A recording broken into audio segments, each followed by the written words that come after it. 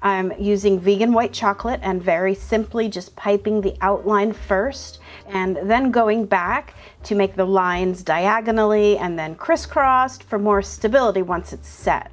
Speaking of set, this chocolate started to set really fast, so be sure that you work quickly or even do the lattice work while it's on whatever you're using to get the shape. And I used a protein powder bottle because that was the best thing I could find that would resemble the curve of a cake.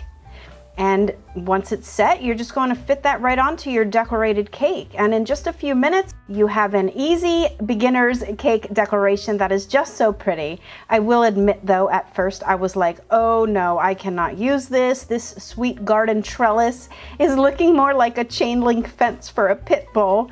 I definitely sized it a little bit too large since I'm just not used to making 6-inch cakes. But once I put the pansies all over it, it was okay.